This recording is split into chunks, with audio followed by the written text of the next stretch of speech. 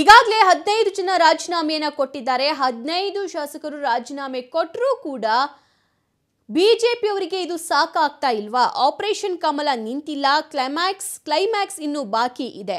ಸರ್ಕಾರ ಬಿದ್ದು ಹೋಗುವ ಹೊತ್ತಿನಲ್ಲಿ ಆಪರೇಷನ್ ಕಮಲದ ಜಪ ಮಾಡ್ತಿದ್ದಾರೆ ಬಿಜೆಪಿಯವರು. ಆಪರೇಷನ್ ಕಮಲ ಪಾರ್ಟ್ 2ಗೆ ಬಿಜೆಪಿ ತಂತ್ರಗಾರಿಕೆಯನ್ನ ಹೆಣೆದಿದೆ. ಎರಡನೇ ಹಂತದ ಆಪರೇಷನ್ ನಲ್ಲಿ ಬಿಜೆಪಿ ಟಾರ್ಗೆಟ್ ಏನು ಅಂತ ನೋಡೋಣ. ಆಪರೇಷನ್ ಕಮಲ ಪಾರ್ಟ್ 2 ನಲ್ಲಿ ಏನೇನಿದೆ? 8 ಮಂದಿ ದೋಸ್ತಿ ಶಾಸಕರಿಗೆ ಆಪರೇಷನ್ ಮಾಡಲು ಪ್ಲಾನ್ ಅನ್ನ ಮಾಡಿದ್ದಾರೆ. 15 ಜನ ದೋಸ್ತಿಯವರು ರಾಜೀನಾಮೆಯನ್ನ ಕೊಟ್ಟಿದ್ದಾರೆ, ಆದ್ರೂ ಕೂಡ ಹೊಟ್ಟೆ ತುಂಬುತ್ತಾ ಇಲ್ಲ. 8 ಮಂದಿ ದೋಸ್ತಿ ಶಾಸಕರು ಈಗ ಮತ್ತೆ ರಾಜೀನಾಮೆಯನ್ನ ಕೊಡಬೇಕು, ಆ ರೀತಿ ಮಾಡಿಸಬೇಕು ಅನ್ನುವಂತಹ ಪ್ಲಾನ್ ಅನ್ನ ಈ ಬಿಜೆಪಿಯವರು ಮಾಡಿಕೊಂಡಿದ್ದಾರೆ. ಆಪರೇಷನ್ ಕಮಲ ಪಾರ್ಟ್ 2 ನ ಮೊದಲ ಪಾಯಿಂಟ್ ಅನ್ನ ನೋಡಿದ್ರೆ 8 ಜನರ ರಾಜೀನಾಮೆ ಕೊಡಿಸೋಕೋಸ್ಕರ ಪ್ಲಾನ್ ಮಾಡಿಕೊಂಡಿದ್ದಾರೆ. ಇನ್ನು ಉತ್ತರ ಕರ್ನಾಟಕ ಭಾಗದವರೇ ಹೆಚ್ಚಿನ ಮಂದಿ ರಾಜೀನಾಮೆಯನ್ನ ಕೊಡಿಸೋದು. ಲಿಂಗಾಯತರೇ ಆಗಿರುವಂತಹ ಉತ್ತರ ಕರ್ನಾಟಕ ಭಾಗದ ಲಿಂಗಾಯತ ಶಾಸಕರೇ ಈಗಿರುವಂತಹ ಟಾರ್ಗೆಟ್. ಇನ್ನು ಲಿಂಗಾಯತರು ಬಂದ್ರೆ ಉಪಸಮರದಲ್ಲಿ ಉತ್ತರ ಕರ್ನಾಟಕ ಭಾಗದಲ್ಲಿ ಗೆಲುವು ಆಗುತ್ತೆ ಅನ್ನುವಂತಹ ಲೆಕ್ಕಾಚಾರದಿಂದ ಇವರನ್ನ ಇದೀಗ ಆಯ್ಕೆ ಮಾಡಿಕೊಳ್ಳಲಾಗಿದೆ.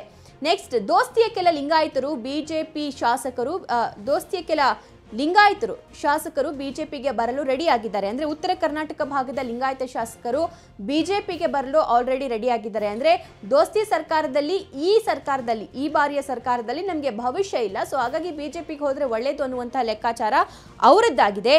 ದೋಸ್ತಿ ಕೆಲ ಲಿಂಗಾಯತರು ಶಾಸಕರು ಬಿಜೆಪಿಗೆ ಬರಲು ರೆಡಿ ಆಗಿರೋದು.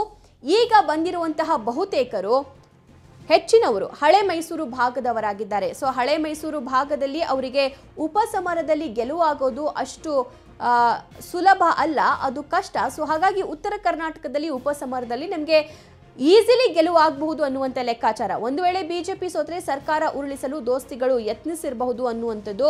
ಹೀಗಾಗಿ ಉತ್ತರ ಕರ್ನಾಟಕದ ಶಾಸಕರಿಗೆ ಆಪರೇಷನ್ ಮಾಡಲು ಪ್ಲಾನ್ ಅನ್ನ ಮಾಡಿಕೊಂಡಿದ್ದಾರೆ ಬಿಜೆಪಿಯವರು.